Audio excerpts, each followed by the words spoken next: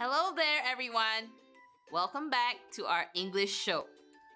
I'm Miss Rachel, and I'll be your on-screen English teacher of the day. Who could that be? Ta-da! Hey, Grand Wiz! It's so good to see you. Hey, Miss Rachel, it's so good to see you as well. Shall we give high five? Ta-da! This is 10. This is Air 5. Air 5, alright. Okay. Hello, beautiful people. My name's Grandwiz, and I can't wait to learn with you today. Grand Wiz, where were you yesterday? Yesterday. Well, I was at the park yesterday. Okay. What did you do there? What did I do there? Well, I had a lot of fun with my friends there. We played on the swings, glided down the slides, and even spun around on the merry-go-round. Sweet. Wait a minute. I noticed that you're using prepositions in your own sentences. Yes, you're right. I actually did. I had a lot of fun learning them last week, and I thought I should practice using them. I like that, Grandwiz. I think we should always put what we learn into practice. Exactly. Here's a quick recap of last week's lesson.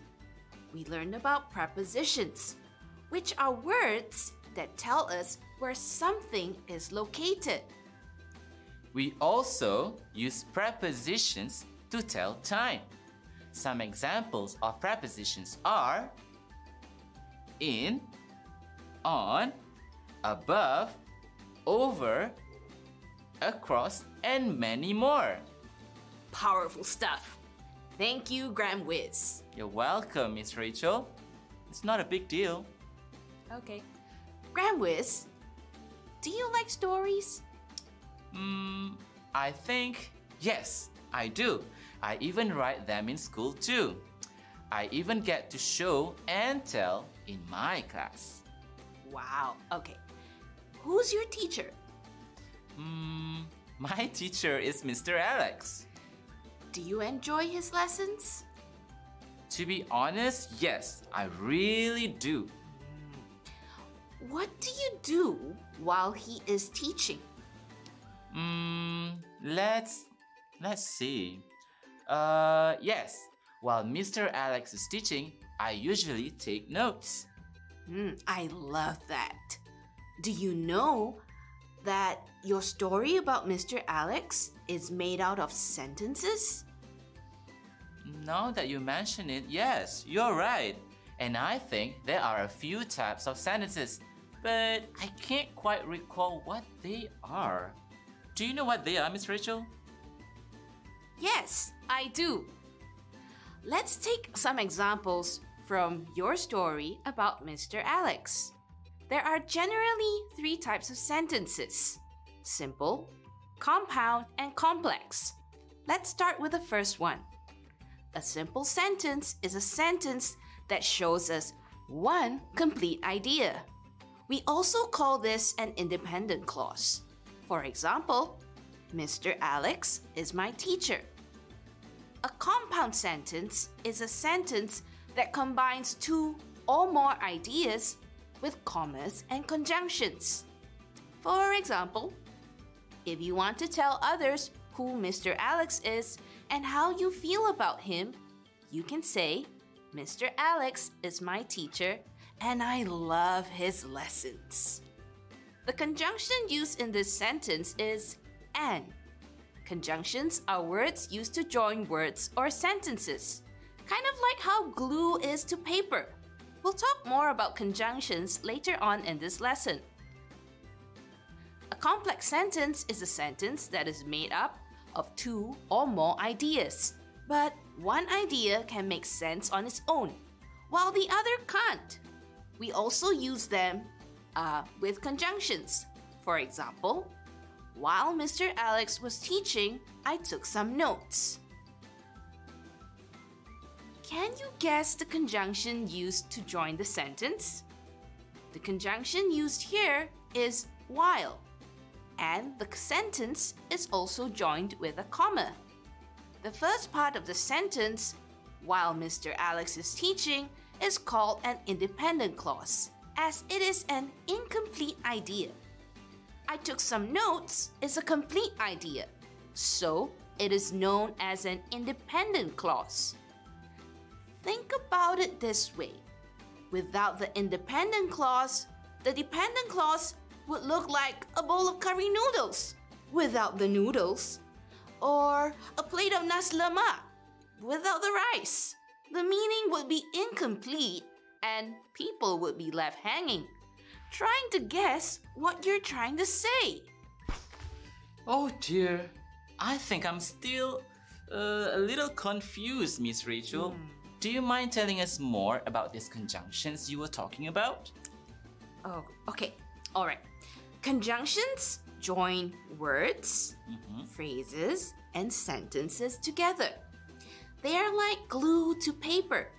Good writers use conjunctions to join simple sentences and create compound sentences. Think of it like an equation in math. Simple sentence plus conjunction plus simple sentence equals to compound sentence. We can use conjunctions known as coordinating conjunctions. They are used to join words or sentences that are of equal weight or importance. In short, they are the same things. For example, instead of saying, Mr. Alex teaches English, Mr. Alex teaches math, we can combine these two simple sentences and create a compound sentence that sounds like this. Mr. Alex teaches English and math. English and math are both subjects you learn in school. They are in the same category, so we can join them together using the conjunction and. That's interesting. I don't need to repeat myself twice. By the way, are there any other coordinating conjunctions besides and, Miss Rachel? Yes, there are. We call them fanboys. For, and, nor, but, or, yet, and so. Let's talk about what each of them mean. I'll give you some examples too. Okay. For is a fancy way of saying because. It shows a reason and answers the question why. For example, could you please pass me the salt for I cannot reach it? And is like a greedy person. You add more information to a sentence. For example, I would like some extra peanuts and sambal in my nasi lemak, please. No is like someone who doesn't like anything. For example, I won't help you now, nor will I help you later.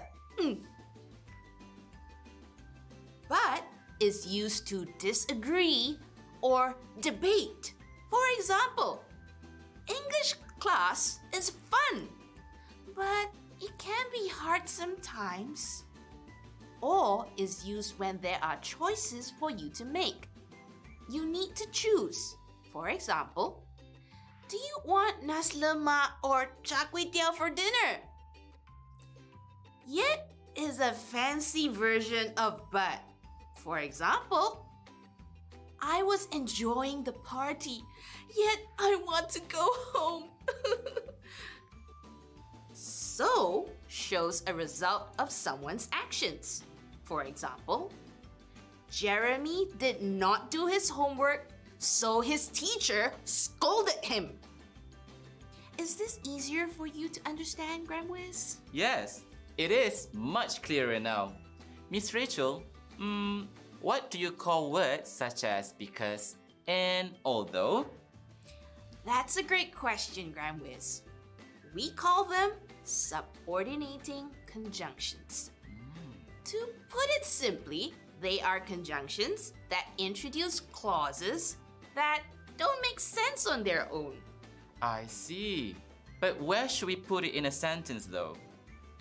Okay, you should use subordinating conjunctions in front of a dependent clause. In short, clauses that do not have a complete idea. Huh. Here are some examples of subordinating conjunctions that we use every day. Because is used to show reason. For example, Eugene's mother scolded him because he did not make his bed. If is used to show condition. For example, you will miss the bus if you wake up late. Although is used to show two sentences with opposite meaning. For example, Kyria did not shout at the police although they were mean to her. You can also use it in front of a sentence.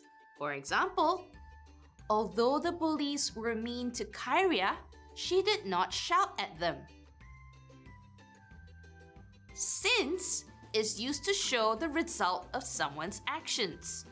For example, I feel better now since you are here. Other examples include after, as, even though, so that, and while. Whoa, that was so interesting. I didn't know how useful these words were. There's one more.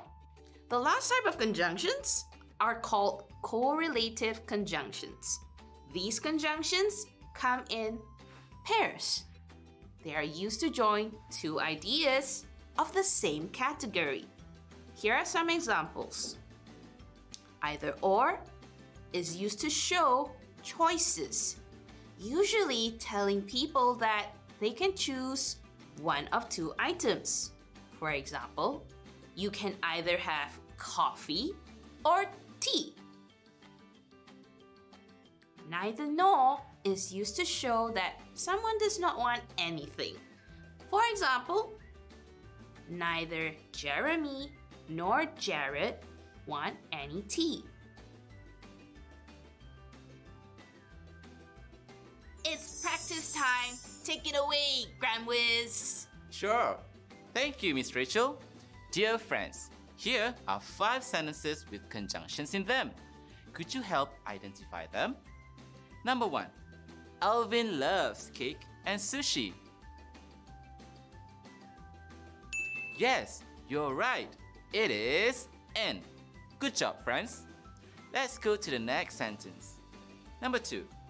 Amanda went to school although she was feeling tired.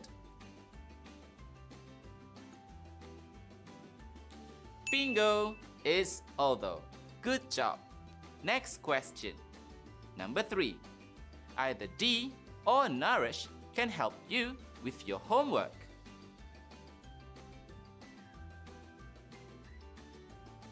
You got it right. The answer is either or. You're doing wonderful. Let's go to question 4. Jack could not go to school because he was sick.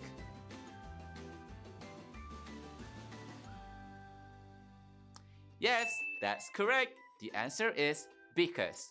You are so good at this, friends. Here is our last question of the day. Question 5. Greg enjoys jogging while Anna enjoys swimming. You are right. It's while. Fantastic job, friends. Thank you, Grandwiz. You're welcome. Okay, I think everyone did so well.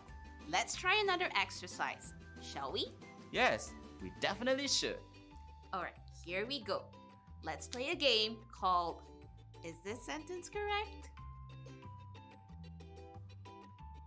I'll show you 3 sentences, and for each sentence, tell me if the sentence is correct. If it is not, shout out the correct conjunction for the sentence. Jerry did not go to school and he had a fever. Is this sentence correct? No, it isn't. How can we improve it, Grandwiz? Oh, you should replace "and" with "because" or "for", as this sentence shows the reason why Jerry did not go to school. That's correct, Grandwiz. Here's the next one. Although Joanna made her father angry, he did not scold her. Is this sentence correct? Let me think. I think it is correct. And you're absolutely right. Here's the final question. Andy wants to bake some chocolate cake if he did not have any chocolate chips. Is this sentence correct, friends? No, it isn't. The correct answer should be "but", as the sentence is showing two opposite ideas. Fantastic! You got it right, Grandwiz. You did well too, everyone. I'm so proud of you. I'm having so much fun, Miss Rachel. What are we going to do next? I'm glad you're excited. Next up, it's challenge time. For this segment, we're going to go on a treasure hunt. Arr! What do we need to do, Miss Rachel? I'm curious. Okay, here's what you need to do. I'll show you a picture on the screen. Look for what I'm talking about. Shout it out if you see the treasure. Are you ready, everyone? Aye, aye, Captain. Here we go.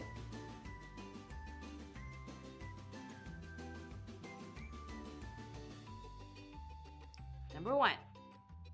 I spy with my little eye something round and red. Is it an apple? You got it! That's correct!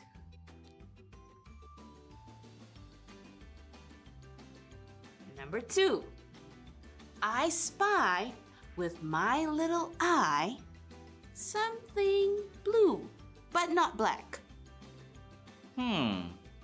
Is it a blue water bottle? Bingo! You got it! Next one.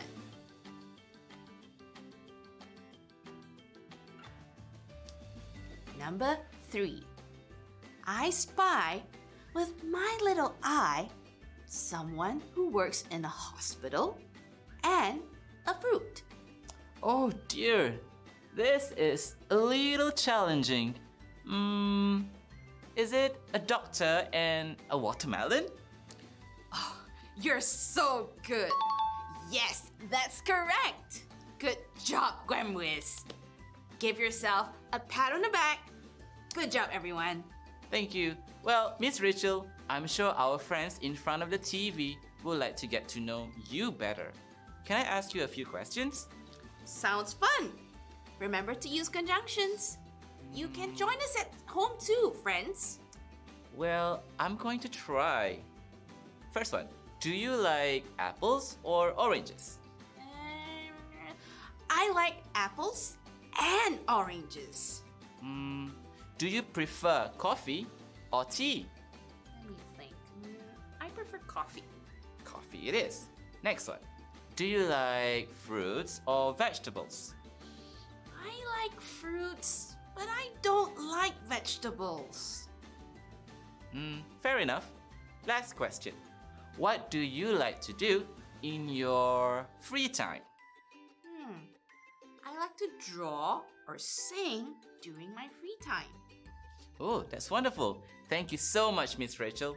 I think by now, I should be able to get to know you a little bit more. Now, dear friends, let's do a quick recap on what we learned today. Grandwiz, could you help me? Sure. I don't think that should be a problem. Let's begin, Miss Rachel. What are simple sentences and compound sentences? Simple sentences are sentences that show one complete idea. Compound sentences are created by joining two simple sentences using conjunctions. What are conjunctions? This is another piece of cake. Conjunctions are words used to join words or sentences. They are like glue to paper. Good job. How many types of conjunctions are there? Another easy question.